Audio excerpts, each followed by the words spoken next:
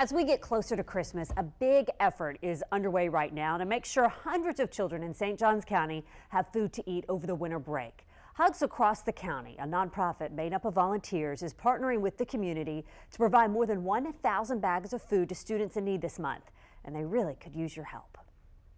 For the 6th year in a row, Hugs Across the County is helping make sure no students in St. Johns County are hungry over the holidays. This is the 10 breakfasts and 10 lunches they would have received if they were in school over the Christmas holidays. We started out originally with about 150 bags, and we have grown to 1,200 bags last year, and we served 38 out of 39 schools. Holly Ross is the food program coordinator for Hugs, which works year-round to provide for the hundreds of homeless students in the St. Johns County School District and other students who are in need. Guidance counselors identify the students, so we rely on the schools to let us know how many bags that they would like to receive. Donations are welcome. $20 is what it costs to provide meals for one student for the 10 days they're out of school.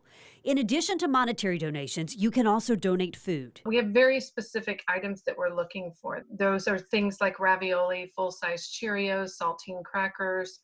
As people hear about the program, they get really excited and they want to have food drives and packing events. And so we have a number of neighborhoods that have continued year after year to bring their neighborhoods together and help provide food. Once all the food is collected, students from Creekside and Ponte Vedra High School will help pack the bags. It's a great way to give back to the community and have people feel like they're taking part and doing something to help another child in need.